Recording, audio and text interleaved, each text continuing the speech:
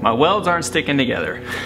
Okay, well that's kind of general, but there are a few things that you can do to address this situation in most cases. So what that means is my welds aren't sticking together is you don't have good fusion, right? That the metal is not melting together enough to stay together, right? You don't have a very strong bond between the pieces that you're welding together. Now, one thing that you can do, and this is something that a lot of people, myself included sometimes, overlook, is just making sure that you have a good, clean material to work with. You want to make sure it's free of all the excess oils and stuff that comes on it when it comes from the factory. And if you're using recycled stuff or something, just some scrap, you want to make sure that it's clean of rust and dirt and debris. Now, don't just use any sort of random chemical cleaners that you have around the house or the shop. You want to make sure that you actually use something that's for the metal,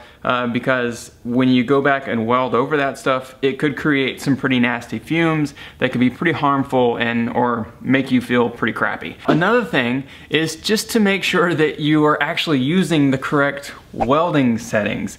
Now, you can look on any machine, every machine known to man, unless someone has removed them from the machine, will have all of the specs that machine can actually handle. In most cases, it's on the door, so you open the door to the welder and there'll be a chart on there. Now, if you don't see your material on your chart, that probably means that the welder that you're using is not for that type of material. So if you're using a smaller, more portable type welding machine and you don't see 1/2" material on there, well, that means that machine can't handle 1/2" material. So that could be one reason why your welds aren't sticking, is your welder just can't handle it. Now, another thing to consider is just the welding technique that you're using. Depending on how you are joining your materials, if you're butting them up to each other or if you're welding them on top of each other, are you trying to do too much too soon? Meaning,